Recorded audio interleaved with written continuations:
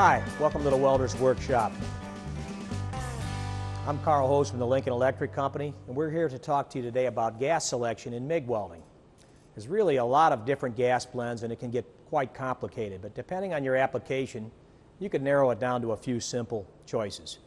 If you're welding on carbon steel, straight CO2 is a cheap alternative. Straight CO2 gas will work fine for shielding. It's a little bit spattery, but it's a lot cheaper than some of the other blends. If you want to spend a little bit more money and reduce the spatter and maybe a little less burn through on thin materials, going to a C25 mix, which is 75% argon, 25% CO2, might be beneficial to you. If you're going to be welding thicker materials at higher current levels, you may consider switching to an Argon Rich Gas so that you can switch into a spray transfer mode like a manufacturing facility would use.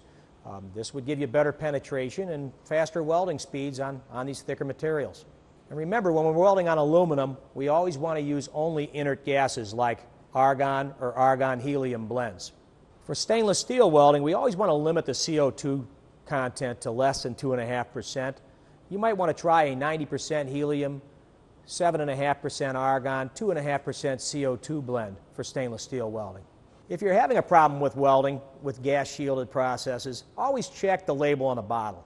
It's very easy to get these gases mixed up and use the wrong gas for the wrong welding process. Welding is safe when you follow the safety rules.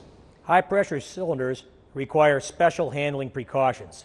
Some precautions include prevent the welding arc from arcing on the cylinder. Put the cap on when moving cylinders. Secure the cylinders in an upright position and replace the cap when not in use. Return damaged cylinders to the supplier. Refer to the Compressed Gas Association P1 pamphlet for more safety information. Refer to Safety in Welding and Cutting at lincolnelectric.com for more information. Remember, always read and follow warning labels.